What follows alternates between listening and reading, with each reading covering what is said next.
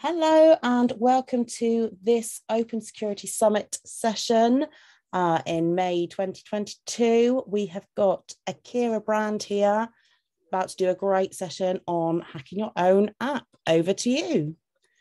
All right. Thank you so much for the lovely intro. Hi, everyone. My name is Akira. I am a developer relations engineer at Bright Security. I just want to welcome everybody to the workshop today. Also, I know we may have some people watching this later on the recording. So if you are going to watch this on the recording, a very warm welcome to you. And the name of this workshop today is Hack Your Own App. Today, I'm going to teach you all about how to use a dynamic application security testing tool to scan and fix vulnerabilities in your own applications, as well as share some great insights into more secure coding. So here's what we're going to cover today. So at the end of the day, what I really want to leave you with is that DAS scanners are your friend. You can indeed write secure code, and we're going to teach you how. So the first thing we're going to go over is just basic application security, what it is, why it matters, and how you can start writing secure code. We're also going to cover why Bright. So why are we deciding to use the Bright DAS and not a different one? We'll then have a workshop. After the workshop, we're going to talk a little bit about preventative measures on how to start writing more secure code from the beginning of your process, and hopefully leave you with some good tips on preventative measures. I'm also going to be monitoring the chat. I think it's actually on the other, yep, it's on the wrong screen. So let me go ahead and grab that. I'll monitor the chat for questions. If you want to unmute, since there's not many of us today, feel free to do that and ask questions on voice. Or if you're more comfortable with just asking questions in the chat, that's totally fine. All right, so let's talk a little bit about me, and I can convince you that I am qualified to teach this topic. My name is Akira, as I said. I am a software developer and educator. I have worked in software development for about 3.5 years now, mainly in e-commerce and ed tech. First, I was a webmaster / software developer for a very small mom and pop shop called PS Products, who had distributed networks all over the West Coast for selling all kinds of products. And I was the person in charge of all of their website maintenance. I created new sites for them. I even learned a little bit of UX and UI during that time, which was a lot of fun. After that, I worked with a company called Emeritus. Emeritus is an educational technology company that collaborates with Ivy League colleges to bring education that is at an Ivy League level to anyone that wants to take that kind of education. So I collaborated with Emeritus and MIT, the Massachusetts Institute of Technology, to write a coding boot camp that was focused on the MERN stack. And what that means is that it's Mongo, Express, React, and Node. So full stack JavaScript. It was a lot of fun. I loved working there. And I also worked there as a TA for the same course for quite some time. So I got a cool view of both sides of the coin, creating the course and also teaching the course. That being said, I've been a teacher for over 10 years. I taught initially in my first career as an opera singer. I taught quite a lot of voice lessons. I taught group classes anywhere from age 5 to 83. So if you're in that age range at this course, you are in good hands. We will figure out how to convey the information to you, no matter how old you are. The last thing I'll mention is that I was a NASA Hackathon Award recipient back in 2018. That's one of the, I think, coolest accomplishments of my professional career. We won an award for essentially what's the word I'm looking for? Essentially, we had a really good idea for using machine learning and also for using, oh, sorry about that. My screen just went a little wonky. Also for using NASA satellite data to track agricultural trends in settlement camps for refugees to see what kind of mutual aid would need to be provided. So that's a little bit about me. So here's what you're going to need to participate today. You will need a laptop with admin privileges and the ability to install software. You're going to need a modern web browser like Firefox or Google Chrome. You will need to be connected to Wi-Fi. If you are watching this and you are not connected to Wi-Fi, I want to know how, because that's pretty incredible. If you don't want to install anything on your machine today, if you don't want to do the walkthrough with us or do the workshop, that's also fine. You can just watch. You will get a lot out of this. Okay, so first things first. Our goal today is to teach you how to automate application security. So this really behooves you as a software developer. The main reason is that the earlier you can find security bugs, the better. The also cheaper it is to find security bugs earlier. And if you are having a security mindset from the very beginning, you will become a better developer. One thing I want to mention too is that how to write secure code and how to test that your code is secure is not common knowledge. When I was working with Emeritus and MIT to build the MERN Stack Bootcamp, we actually had a whole section on cybersecurity. However, that is not the norm. The norm in all educational institutions that I have seen is to gloss over security altogether. So unfortunately, what happens is developers get into the workforce and they don't understand how to write secure code. They don't understand why it's important. And as a result, we're often shipping a lot of code with a lot of security bugs, and we don't really understand why. So on that note, why bother writing secure code? Well, let me put it this way. As a software developer, you are a prime target for malicious actors. Because you have so much control over the product itself, over the build, over the decisions, over the architectural patterns, hackers are going to do their best to exploit the vulnerabilities that you write into the code at the very beginning. There's a lot of consequences to this.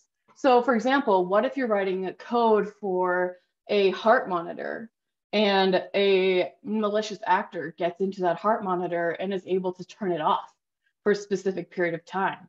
What if a malicious actor is somehow able to get behind a firewall and they can attack your network? They can go into your database, they can change the database, they can delete the database, they can copy it over and get a lot of information that they shouldn't be getting. And again, what I want to leave you with is that you are a prime target.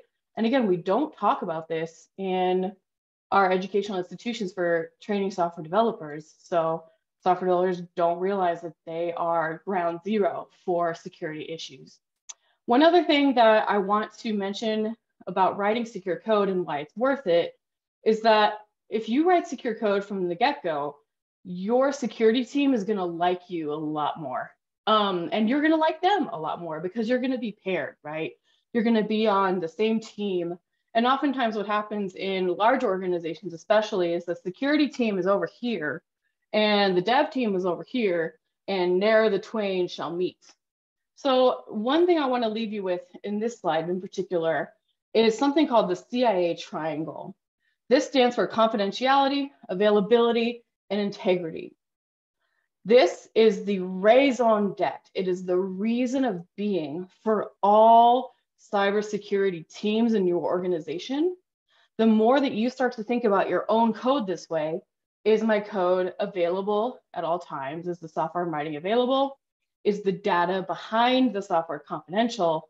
And does the software have integrity, meaning it can't be broken?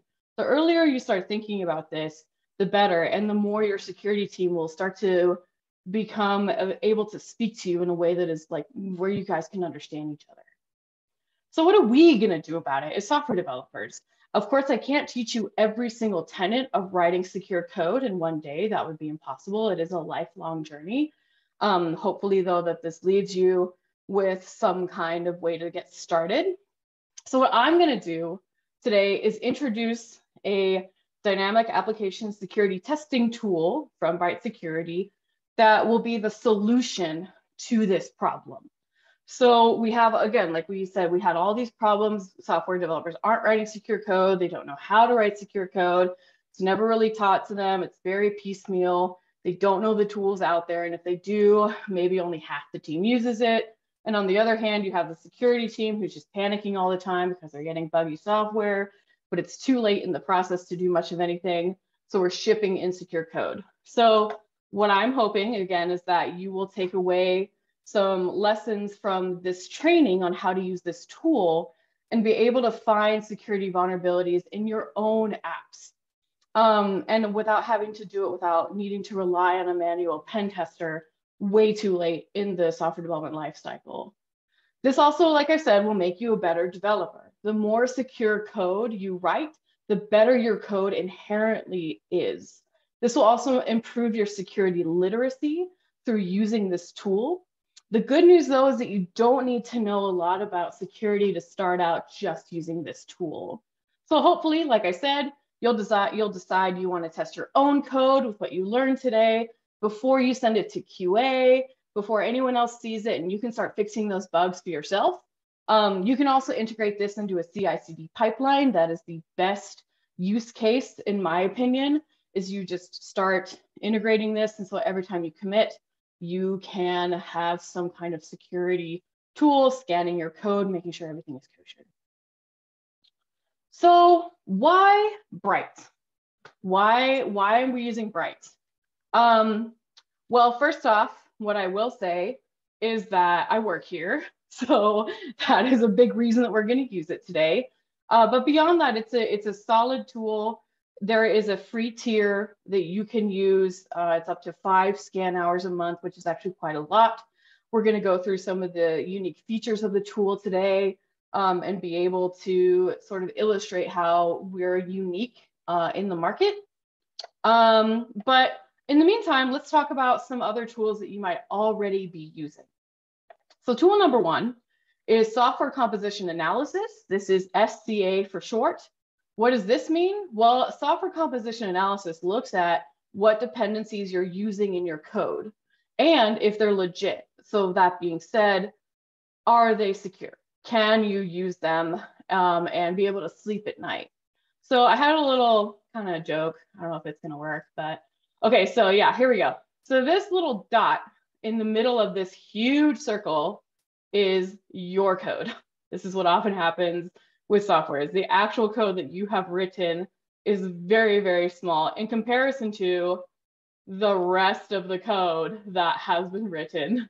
So again, SDA goes through and looks at all of the dependencies, all of the code in total to make sure that there are no major security vulnerabilities. Another tool that many people use is called a SAST. This is called Static Application Security Testing. What a SAST does is it looks at your static code. So it's sort of like a security linter. It's a testing methodology that analyzes source code and it finds security vulnerabilities that make your application susceptible to attack. What's different about SAST versus DAST, which is what we do at Bright, is a SAST will scan an application before the code is compiled. It's literally just looking at static code. Another way to say it is called white box testing. So that brings me to dynamic application security testing, which again is what we do here at Bright. What that does is it interacts with your application or your API as it's running. So it would be very similar to how a user would interact with your application or how a malicious actor or hacker would initially interact with your application. So this finds all of the holes in your application where there could be security issues as it's running. A lot of SaaS tools will not catch everything that a DAST will. And the downside to a lot of SaaS tools is that it has a lot of what are called false positives, which essentially means it is telling you that something is a security issue when it's actually not. The downside to false positives is that it wastes a lot of time. You're going around and you're hunting ghosts, when in fact, what you should be doing is fixing the actual vulnerabilities that are actually there. I'm going to take a second and go to the chat and see if there are any questions. Are there any VMs to test the code? Also, as the code becomes larger and complex, secure coding is not a priority for most of the developers. How to address this? Prakash, that's a really good two-part question, so let me take it in two parts. So VMs to test the code. You can run a VM and run your application in that VM and run a DAST also inside of that. As far as VMs to test the actual code, let me say it this way. I know that I have heard rumors of such a thing existing, but I could not myself tell you what they are. But at the end of the presentation today, you have a chance to take down my email or my Twitter. So feel free to take that down and we can have a conversation about that offline. So as code becomes larger and complex, let's talk about this second question. Secure coding is not a priority for most of the developers. How to address this? In my personal opinion, which is why we're here today, the way to address this is to give developers dev-friendly tools early on in their process of writing code that can help them write more secure code, such as a DAST scanner or such as a SAST. This will help them to not have to know everything that there is to know about cybersecurity in order to write secure code. It will literally just interact with their application. It'll take a look at their code itself and help them to understand the pain points that are most problematic without having to become cybersecurity experts, right? Because we don't need devs to be experts. That's what the security team is for. But we do need devs to be equipped with tools where they can know if they're making gross errors, really, really big mistakes in shipping code that isn't secure. Tiago said, nowadays, it is always worthy to mention the IAC security scanners as everyone keeps moving more into the cloud. Tiago, that's a really good point. Having cloud security scanners is also becoming more and more of a trend. Prakash wants to know, what are the false positive rates? I can't speak for other products. With our product, the false positive rate is 0, which is fantastic. You will not get false positives with our product. As far as rates for other products, I can't speak to that, but I know that there are quite a lot. Okay, let's see here. So let's talk a little bit more about Bright in depth. So the first thing I want to go over is that we have a lot of capabilities. We're not just a DAST tool that scans for a couple things like the OWASP top 10. We are quite broad in our ability to have good coverage and good analysis. That says we can scan web apps, we can scan internal APIs, we can scan regular APIs such as SOAP or REST or even GraphQL. In the world of microservices, we can also do that. We can scan microservices. We have a way to program authentication into your scans so that we can scan not only the unauthenticated section of an app, but also the authenticated part of the app. Like I said, it's easy to use, and all good cybersecurity tools for developers should be easy to use, and they should make sure that the developers themselves do not have to be cybersecurity experts. Something else that we did in our design, we actually built the platform to be able to be directly configured from a CLI. You can also do it from a UI, which is how we're going to do it today. We have no false positives, as I said, and we also have integrations. We can do UI for security. The devs stay in the dev environment. So as far as integrations go, we can do Circle CI, we can do Jenkins, Jira, GitLab, GitHub, and many, many more. Speed, this is quite fast. You can also configure the scans to make them even faster.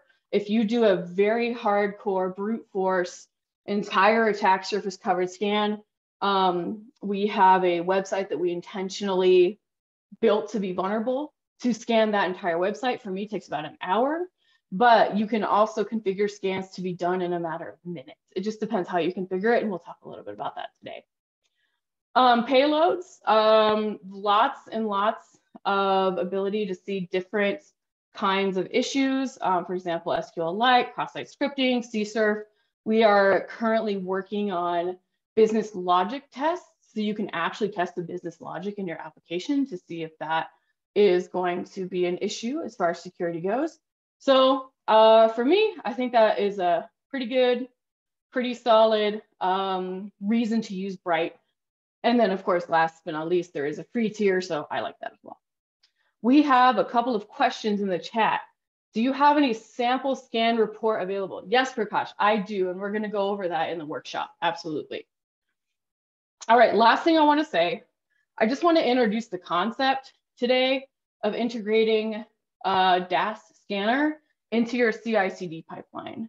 So the best way to use a DAS, and honestly, the best way to use any cybersecurity testing tool, is to integrate it into your CI/CD, because then it's automated. You don't have to think about it. It runs every single time there's a commit. It's very useful. We're not going to go over today how to integrate this into a CI/CD pipeline. The reason being is that that's a whole different topic for a whole different talk.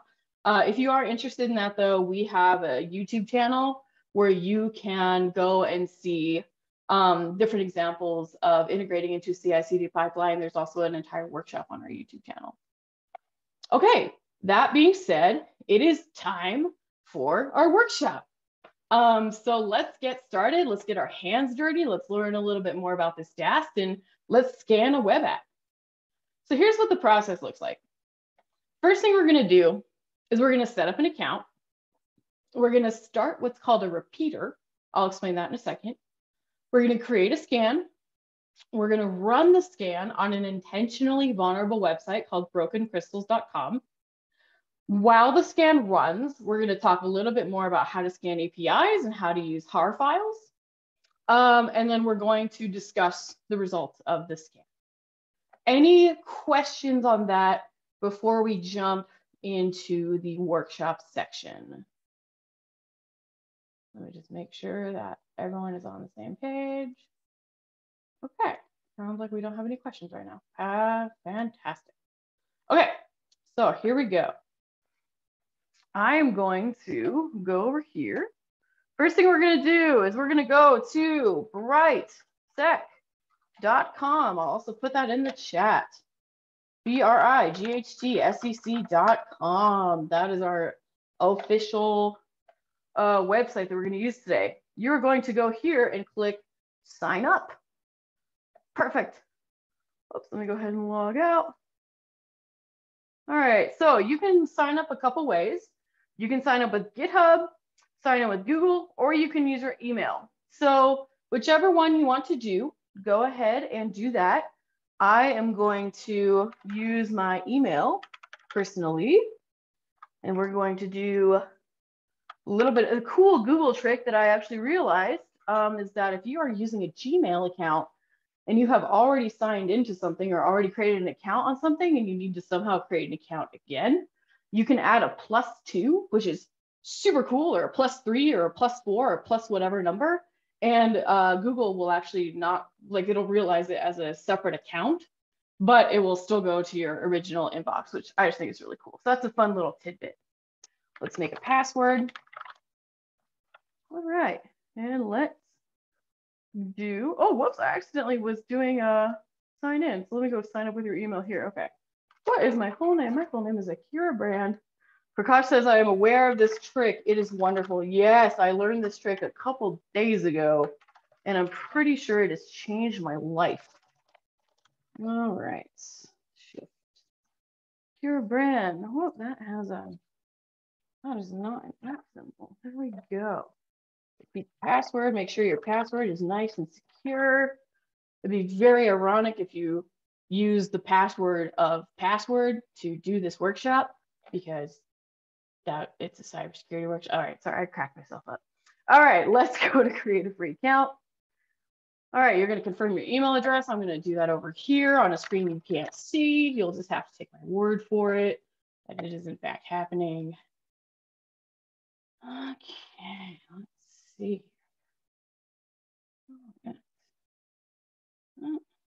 Let's see, let's go to spam. It might be in your spam.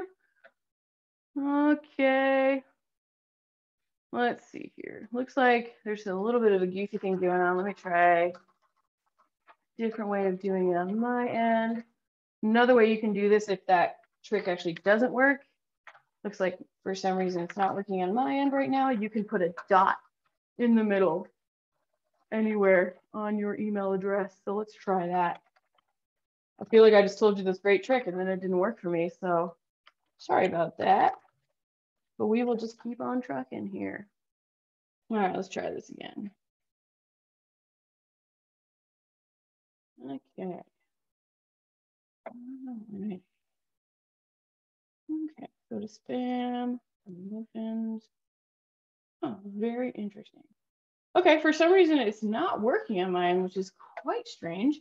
If it is working for you though, if you have gone ahead and confirmed your email address, can you please put in the chat that you have done that?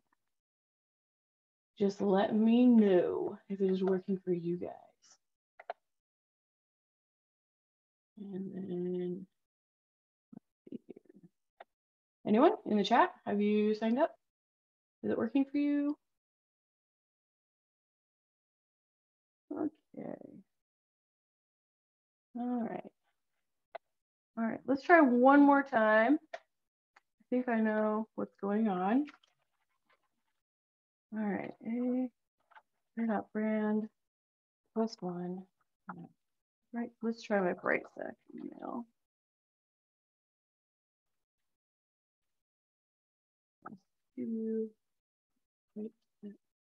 Whoops, that's embarrassing.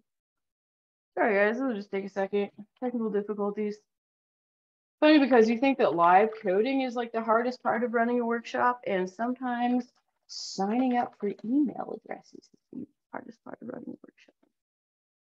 All right, let's try that. Last time, 3 times a charm. Haha, here it is. Oh my gosh. Okay, so this is a little embarrassing, but I'm a very honest person, so I'm going to tell you what I did. I accidentally put in Akira Brand at Gmail. That email doesn't exist. I should have put Akira Brand at BrightSet.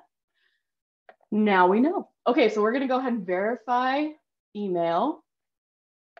Tiago says, I'm not testing that. Maybe Bright has protections against that trick. Yeah, that's probably pretty smart. All right, so now let's go to sign in.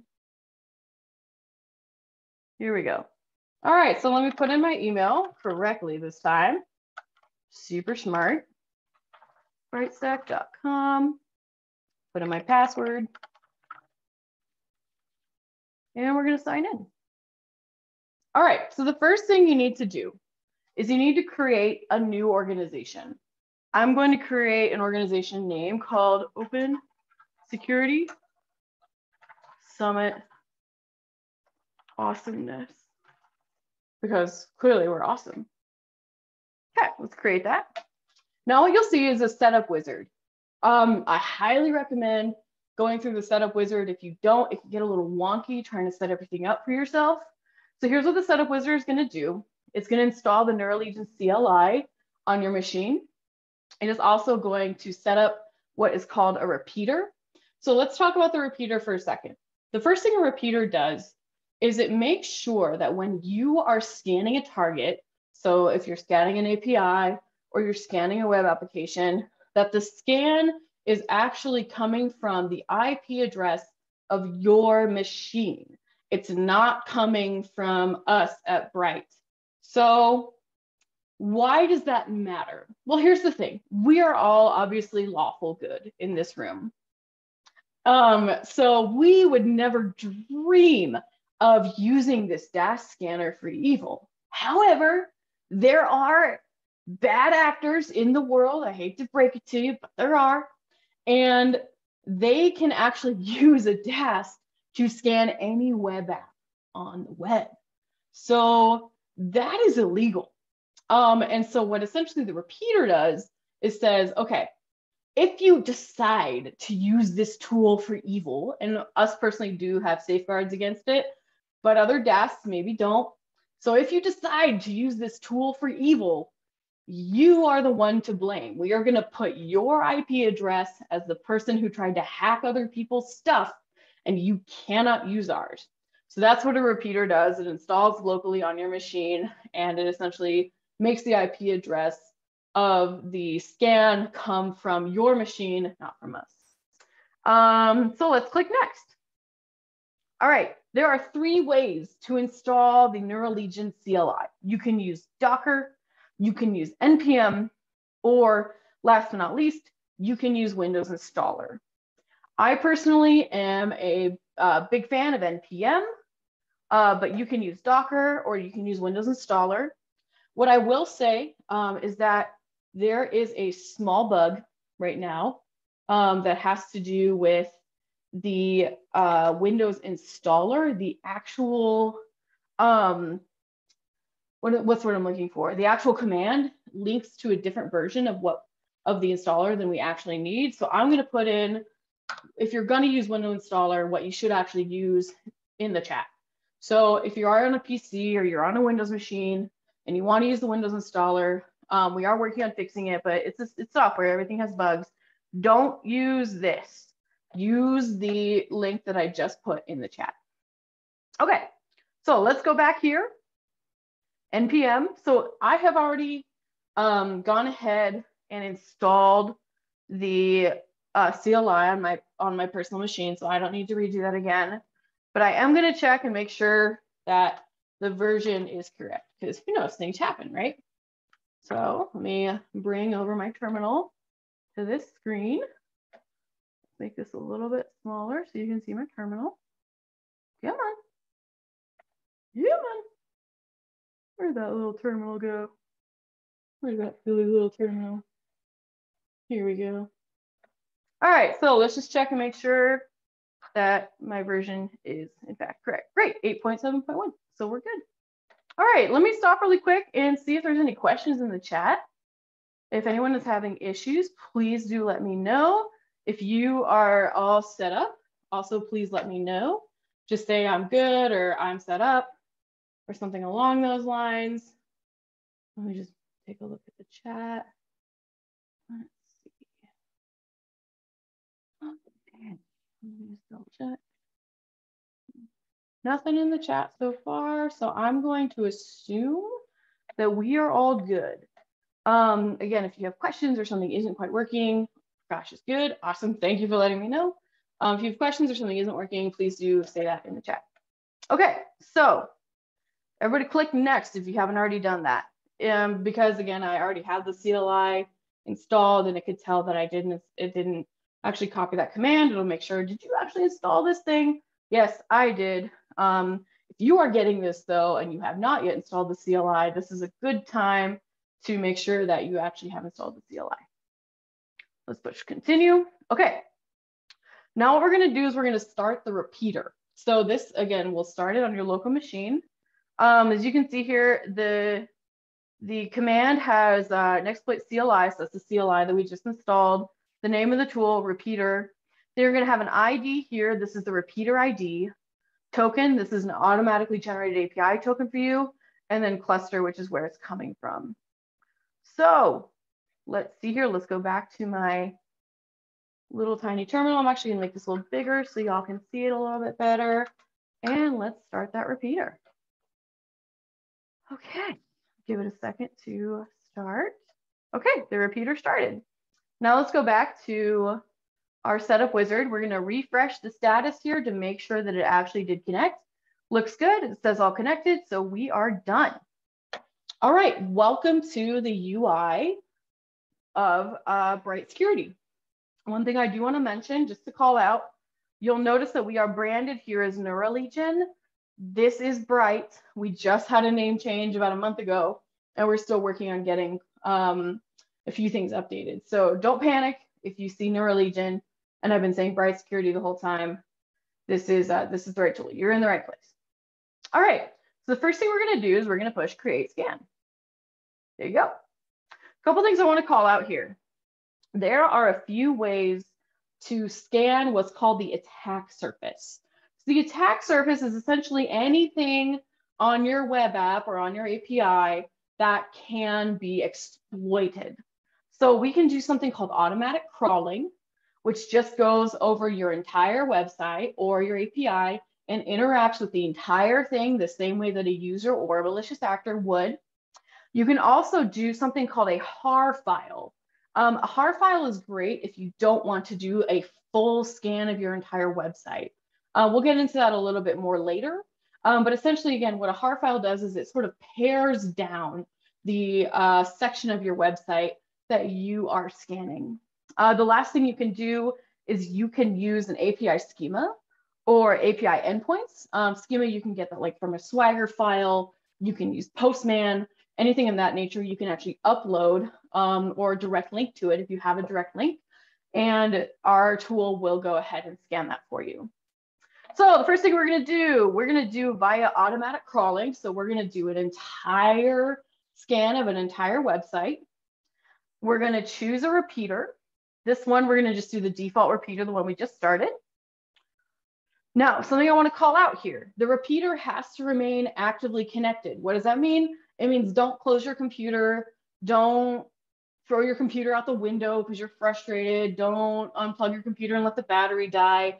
Because the repeater is installed on your local machine and you're using the repeater, it has to be up and running. Your machine has to be up and running the entire time. So if you're going to run a heavy duty scan, for example, the way we're doing it now with automatic crawling on a very, very large website, especially if you have authentication objects configured, so you're running an authenticated scan and a not authenticated scan, make sure your computer is up, running, plugged into power. If your computer loses power or the computer turns off, the scan will stop. And that'll be a huge bummer and a waste of time. So let's put in the crawler target. What does this mean? This is just the website that we're going to scan. In this case, we're going to do http://broken, I can't type it all, brokencrystals.com. What is this website? Why am I picking this random website? Well, this website is actually made by Bright Security to be an intentionally vulnerable web app. The web app is garbage. Do not write your code the way we wrote it for Broken Crystals because it will be super, super vulnerable. So I'll actually show you what the website itself looks like. I get a huge kick out of it. Maybe you recognize that face. That is Walter White. But you can go here and use Broken Crystals to test this DAST. You can also scan it with other DASTs if you want. We built this so that you can actually up your hacking skills. So feel free to use it for other projects as well. Okay, so we have our target, scan details. We need to add a project. We're just going to do the default project right now. Right now, we're not going to do an authenticated scan. What you can do is if you need to create some kind of way to authenticate a user to the website so that you can scan not only the unauthenticated, but also the authenticated portion of your website, this would be where we would do that. We're not going to do that today. Again, it's kind of another topic for another talk. All right, and then let's push start scan. Okay, so that is pending. While this scan runs, I want to go over a couple things. First off, I want to teach you about how to use this tool via a HAR file. And I also want to teach you how to use this tool to scan an API schema. So you can also do API security testing. The first thing we're going to do, let's talk about a HAR file and how to use HAR files in a scan so that you do not have to scan an entire website for the entire time, and it will be much, much faster. But before I go into that, are there any questions? Are there any concerns, any comments? Let me just wait for a moment and see if anyone wants to share anything in the chat. Also, I have a question for you. If you don't have any questions, well, I'm going to ask you a question, which is, have you ever used a tool like this either in your day job or on side projects? And if you have used it, I'm curious what your experience was like. And if you haven't used it, that's also fine. You can just type in, I've never used this. This is my first experience. And you're doing so great, Akira. Just kidding, you don't have to say that, but you could if you wanted to. All right, let's see here. Okay, it looks like there's no questions, no comments or concerns. Anyone use this kind of tool yet in their job? Let's see if anyone replies to that. No worries if not. Okay, let's go on then.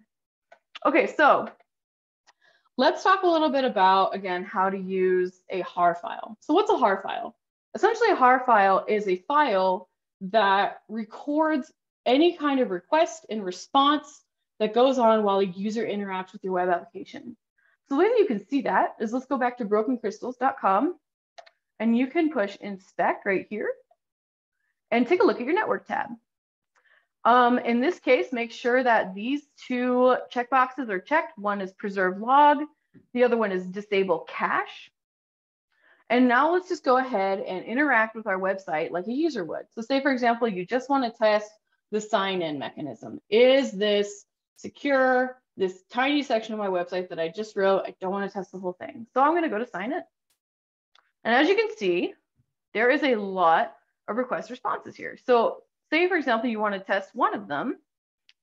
Let's just choose this one right here. What you would do is you would select it and you would do save all as har with content right here. We're going to go ahead and save it here in my downloads. Let's call it brokencrystals1.com. All right. Then what you would do here in the create scan, you would do via recorded session .har file. You would choose your repeater and you would then be able to choose a file from your disk. So let's go ahead and select the one that we just used. And it will just test that section, which is fantastic. It saves you a lot of time. So I'm going to go ahead and upload that. We're just going to do the Broken Crystals host. We're not going to worry about the font for Google APIs or anything like that. But you can also, of course, you can select which hosts you want to test, which is pretty cool. And you'll add it to a project and then you'll start that scan. Because I'm on the free version, I've reached maximum parallel scans. If you are on a paid version, you can run more than one scan at once. But for now, let me go ahead and add this to the queue. I'm not sure that everything will be done running by the time we're done here, but I do want to illustrate to you that the har file scan runs quite quickly, much, much faster than a scan that is just done by automatic crawling. So again, if you're integrating this into your CI/CD pipeline, you can choose to run it by a har file. And unfortunately, even though you do need to upload the har file each and every time, it's much faster, which is great. Okay, something else I want to show you now is how to do a scan via an API schema. So we're going to go to create scan. We're going to do via API schema or other API endpoints. Again, choose your repeater. It has to come from you. Then let's go here, API settings. Let me see if I can scroll down. Okay, so you can do a Swagger file from your disk, a pre-uploaded file, or a link to file. What we're going to do is we're going to go to brokencrystals.com. We actually have a section where you can see this. Right here on our API schema, we have an open API in JSON format.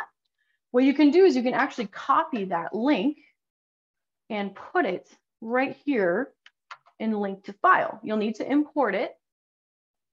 You're going to select the brokencrystals.com hosts, and then you can scan your API, which is super cool. One other thing that you can do here that we have is opening it in a schema editor. And for example, you can show parts of your API in schema view, and you can actually take a look and see where the security issues may be in your API, which is super helpful. So even if you don't want to scan the API, you can kind of use this as like a security API linter. All right, let's go back to our scan. Let's see how we're doing here on progress.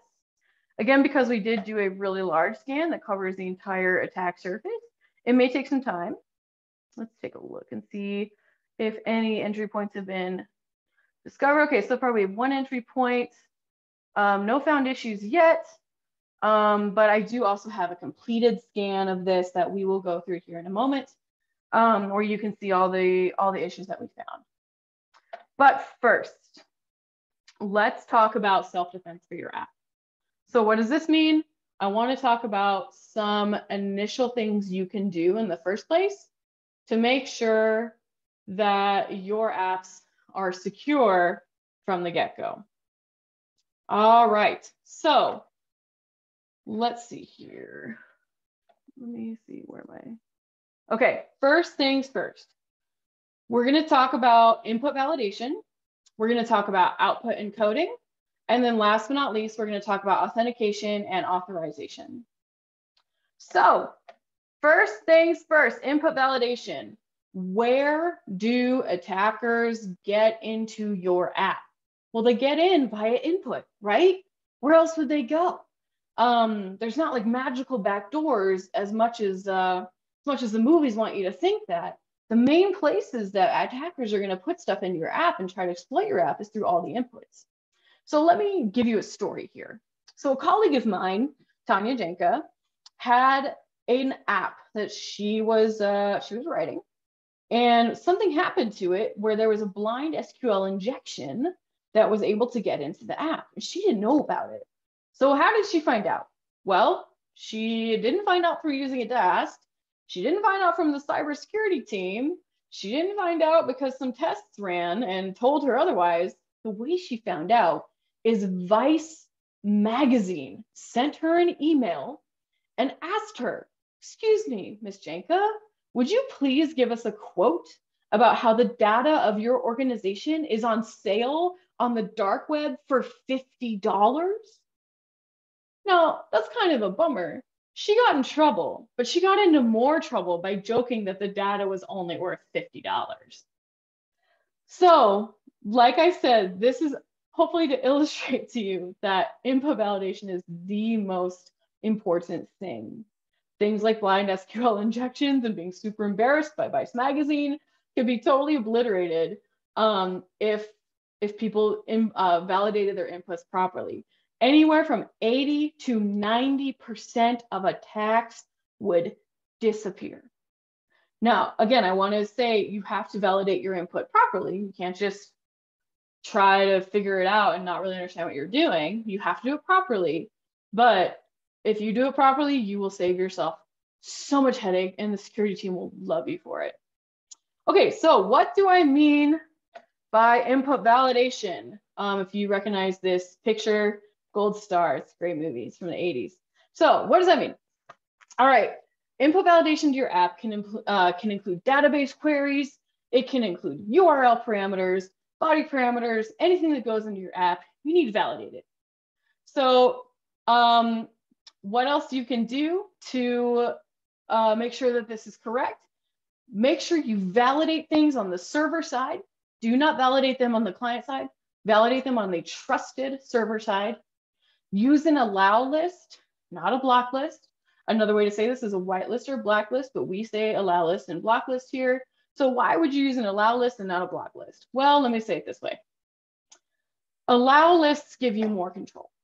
Block lists do not give you as much control over what you are validating or not validating. So if you have some known issues or known websites that you really don't want getting into your app or anything like that, sure, go ahead and put them on a block list. But so much better way to do this is to use an allow list. And always, always check first, is this input okay? Okay, so here's an example. The good part about input validation is actually not all that hard to implement. As you can see, the code on the right side with thumbs up and the partying face isn't that much more complex than the code on the left side with the down thumbs and barfing face. The code that has the validation for the input is not so hard. It's not too difficult. And of course, the code on the left has no input validation at all. So I just want to show you that example to illustrate not only is it crucial, but it's not too hard, and you don't need to be a cybersecurity expert to be able to do it. All right, moving on. Let's talk about output encoding. So what is output encoding? Let's see here. So output encoding helps to guard against cross-site scripting and injection attacks. And what it essentially does is it makes special characters such as ampersand and whatnot, it makes them occur to the server as data, not code to be executed. So what does that mean? Let's go into that a little bit deeper. The OWASP definition of output encoding is this. So encoding involves translating special characters into some different but equivalent form that is no longer dangerous in the target interpreter. For example, translating the less than symbol into an ampersand LT string when writing to an HTML page. Why is this important? Well, an attacker can run all kinds of wonky code on your server if for some reason they get past input validation. They can destroy the server, they can steal data, they can corrupt files, you name it.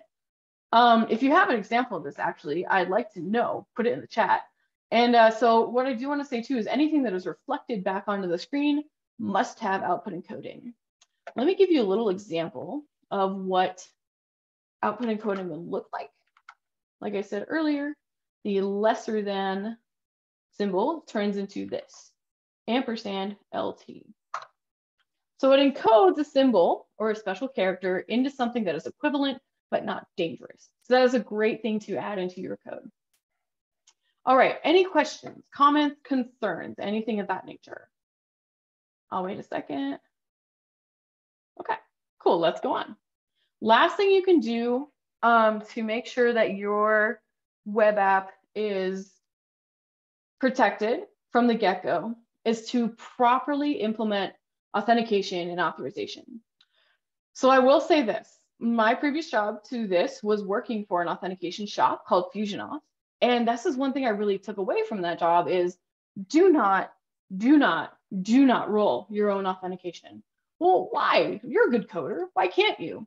Let me say it this way. Authentication is a beast. It is hugely difficult to write properly.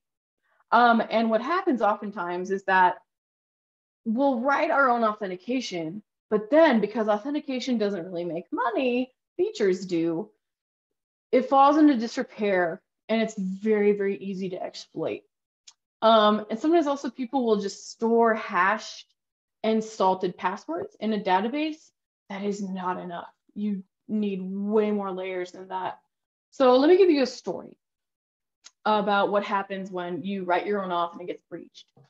So there was an attack on a web application where these attackers breached the web app and stole email and password combinations.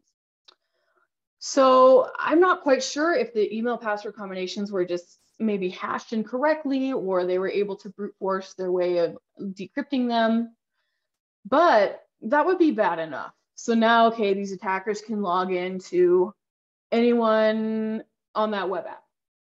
The problem is that most people, myself until only recently included, use the same email password combination everywhere on the web. So what these people did is they tried these email password combinations all over the web and stole $20 million overnight.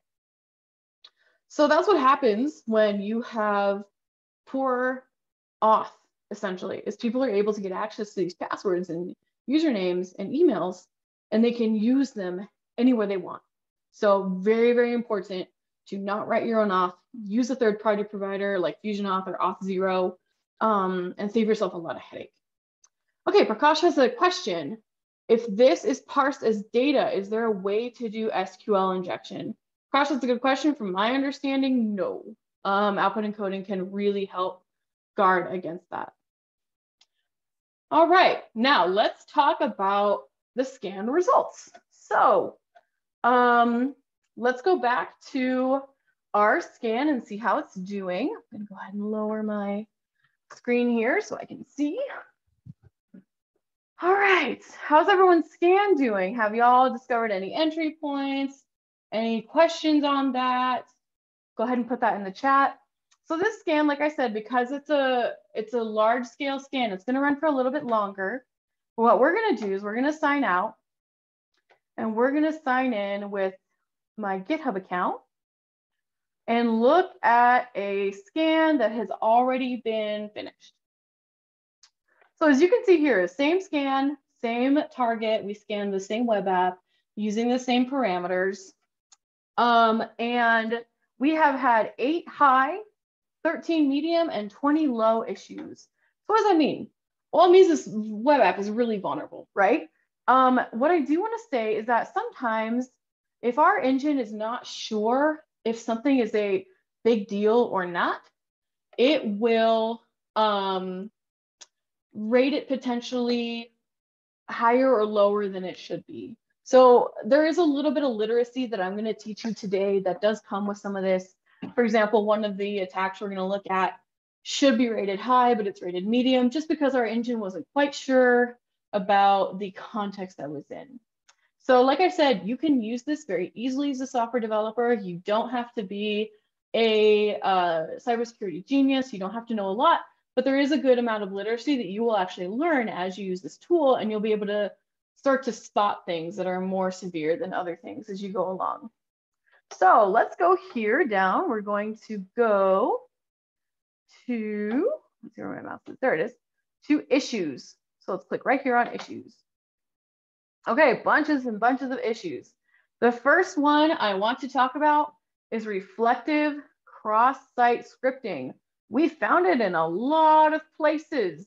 Okay, cool thing you can do with this engine is you can select one place that you found an issue, and you can click on this little box with an arrow. It'll open it in a new tab, and it will give you a bunch of information about how to potentially fix the problem, where they found the problem, how it might have happened. You can also see we have little bits of proof down here of, oh, here's what it looks like when this reflective cross-site scripting attack happened. You had a pop-up box that came up. Well, that shouldn't be there. So it'll also take a picture and give you some proof of it happening. So that being said, reflective cross-site scripting, let's talk a little bit about what that means. So anytime an attacker's JavaScript runs in your browser against you and your computer, we call that cross-site scripting. Let's talk about what attackers can do. So they can download a keylogger and they can watch everything that you type. They can turn on your webcam and sell the stuff they see and capture on that webcam to shady individuals on the internet. They can turn on your mic and listen to you. They can install malware on the machine. They can also do ransomware. At the end of the day, cross-site scripting has all of the power of JavaScript. Ew, JavaScript is very, very powerful. So what I'll say to that is that we're not in pop-up box territory anymore. We are in serious business, serious stuff. So how do you fix it? Hey, look at that, input validation. Input validation, again, if implemented properly, would completely block cross-site scripting. The second layer of protecting against cross-site scripting is output encoding, which we went over earlier. One other thing that I want to mention that I'm a big fan of is content security policy headers. This lists all the resources that are okay for your website to interact with, any kind of scripts from other sites. When you are sending your content security policy header, please do not set it to star. What I mean by star is this symbol right there. Do not set it to star because that essentially allows any resources or scripts from other sites to be interacted with, and that is not good. If you have any examples of any of this, but especially cross-site scripting that you have run across, feel free to share that in the chat. Okay, let's go back to our scan results and let's go to the next issue. The next issue is quite popular. You've probably heard of it. It was in the OWASP top 10. Now, because of web frameworks really coming a long way, it is now in the OWASP top 13. And it is called CSRF, cross-site request forgery. Let's take a look here. We're going to go down to issues. Like I said, because sometimes our engine is not quite clear on the context of something, it may rate the issue as lower than it needs to be. So in this particular scan, the cross-site request forgery is rated low, but I want to leave you with that CSRF is actually a much bigger deal than that. So we're going to go here. Again, we're going to pop up this little box, take a look at the details. Again, this is the details of where we might have found it, what it means, remedy suggestions, so essentially what you can do to fix it, how it might have happened. For this one in particular, we don't have any pictures of it happening, but it's good enough for us to know that yes, it is an issue and it is happening. So, cross-site request forgery. Why is it scary? So let me say it this way. This attack, it depends on a user being logged into a vulnerable site, and then clicking on a malicious link. What happens is that the website tricks the user, or at least tricks the user's web browser, into sending a forged request to a server, a malicious server, that has credentials along with it of an already authenticated application. So CSRF attacks are client-side attacks, and they redirect users to malicious websites, steal sensitive information, or execute other actions within a user's session. Like I said, it's a big deal. It was on the top 10 OWASP list, but now it's number 13. Again, reason being, frameworks are starting to fix CSRF. What can you do? That's pretty scary. So first thing you can do is use your library's resources. If your library has a built-in, or excuse me, use your framework's resources. If your framework has a built-in way to deal with it, absolutely use it. You can literally Google React Native and CSRF, or you can Google Ruby on Rails CSRF, and it will help you understand how to use those frameworks or libraries to fix it.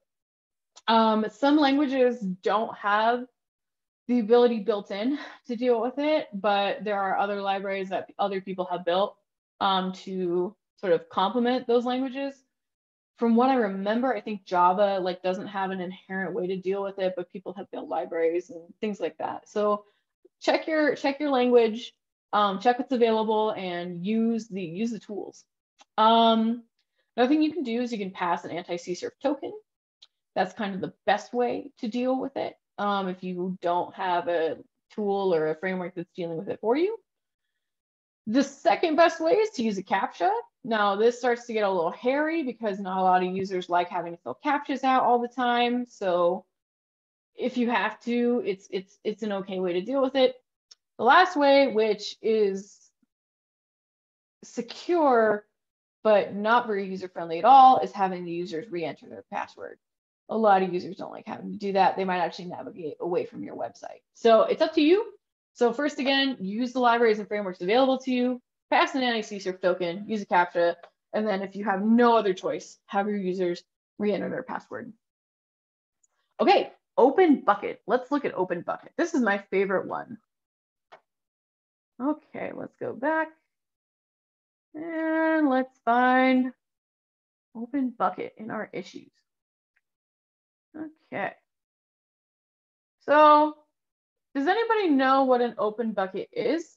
If you have an idea what it is, please put it in the chat before I tell you. Pretty self-explanatory from the name.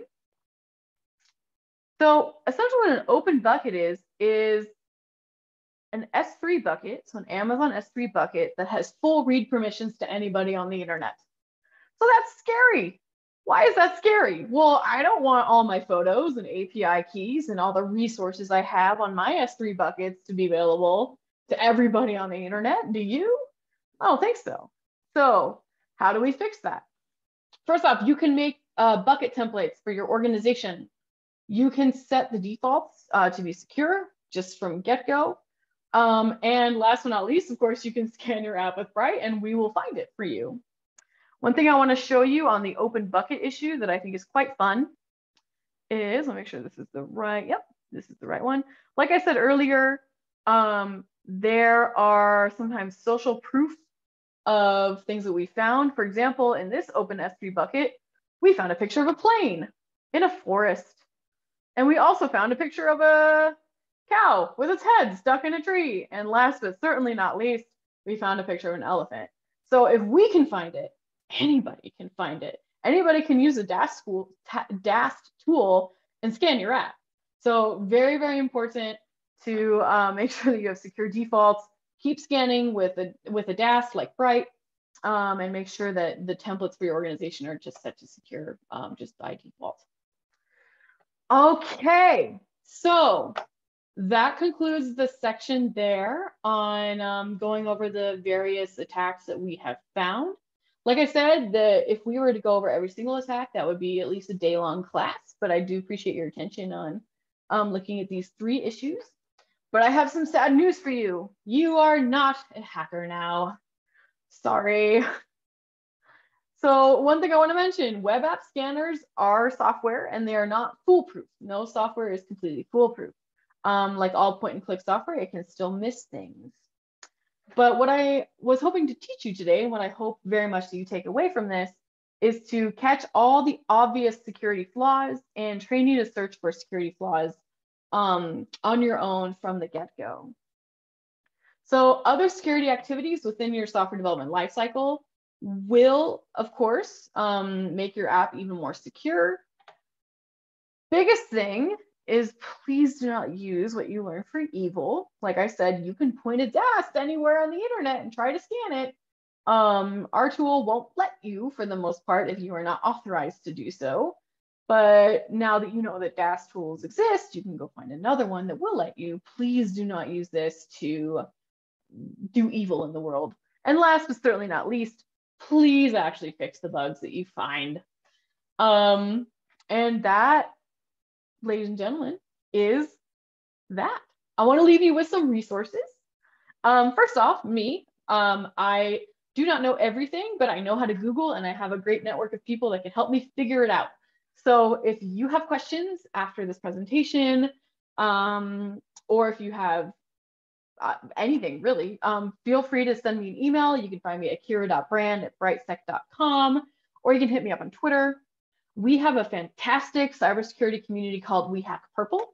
They were actually recently just acquired by Bright Security, and you can go there. It's a giant community of people who work in security, lots of conversations going on. We have educational content. You can take classes for free. You can talk to other people in the industry for free. You can go to events for free. Everything's free. It's fantastic. You can just go to wehackpurple.com and sign up. You'll see me around in there. The Bright blog and documentation is fantastic. There's so many good, like little mini bite-sized blogs that you can read. So brightsec.com/blog. If you want to learn more about secure coding, you can take the course from We Hack Purple because it's free now. So if you go to wehackpurple.com and just search for secure coding course, it has all the things we talked about today and more. It'll just help you start writing more secure code from the beginning. Last but not least, there's a fantastic book called Alice and Bob Learn Application Security. My coworker wrote it, Tanya Janka. I've been reading it for quite some time. It is amazing. It goes super, super deep into application security and how to write secure code. Definitely recommend getting that. Okay, just want to open the floor for questions really quickly. See if anyone has any last minute concerns or anything you want to talk about. I'll just leave that open for just a second. Looks like maybe not. Prakash says, thank you, Akira, for the great presentation. You're so welcome. Thank you for coming. So glad you're here. Good to see you again. Okay, and then here's just ways that you can reach me if you need to. And with that, I just want to say thank you for coming and for spending time learning about how to become a more secure developer. It means a lot to me that you're here. It means a lot to me that you are listening to my presentations. I'm still very much learning how to be a good presenter. So I love teaching, and I just really appreciate everybody just being here and also working with me through technical difficulties. So thank you again so much for being here. And I will stay for a couple more minutes and see if there's any last minute questions. And yeah, thanks for coming, everyone. Appreciate it. Prakash says, thank you, Open Security Summit and Akira. Thank you, Prakash, for coming. It was so good to see you here. Thank you. All right. Thank you very much, Akira. That was great. And you are a great presenter. So well done. Thank you. Thank you. I appreciate that. That's very kind of you to say so. Brilliant. Right. Thank you all for coming. Akira, if you can send me over your slides, that'd be great, because then we'll add those to the website as well and people can see those. Yeah, absolutely. This is the last session of the summit as well. So great one to end on. No, set it off with a bang. Wonderful. Yes, indeed. Amazing. Katie, would you be willing to send me your email? Yes, I will. Not a problem.